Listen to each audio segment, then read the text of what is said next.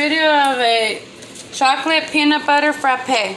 So you would need 1 spoonful of instant coffee of Nescafe. And it's about this size spoon.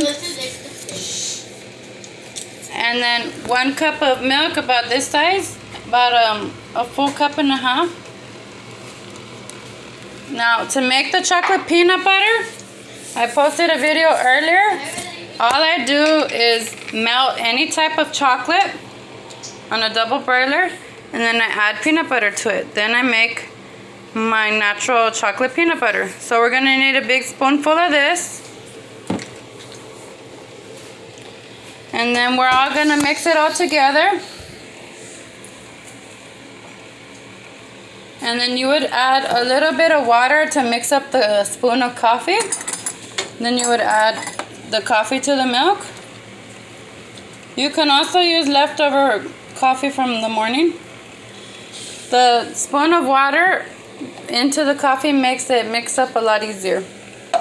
So there's our coffee and our milk. It comes out ready. About a big spoonful of the chocolate peanut butter.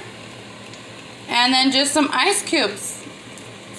And then we are going to blend it up. And just mix it all up. That's a large spoonful of chocolate peanut butter, but there's also the Nutella version. If you don't have the chocolate peanut butter, go ahead and just add the spoonful of Nutella. This makes the most delicious frappe. And you can put a pinch of cinnamon in there. So again, it's about a half blender full. This is a smaller blender. Of milk, about a cup and a half. A pinch of cinnamon. A spoonful of chocolate peanut butter or Nutella. A spoonful of Nescafe mixed up with a little bit of water, mixed all together in the milk. Then we are just gonna put the top on and blend.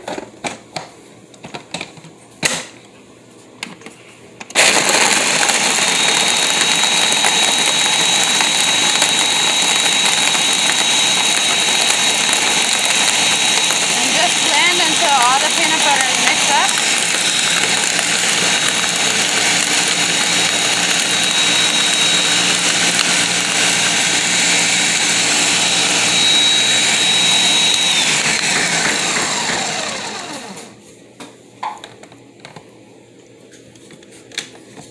And if it's all mixed up, go ahead and serve it.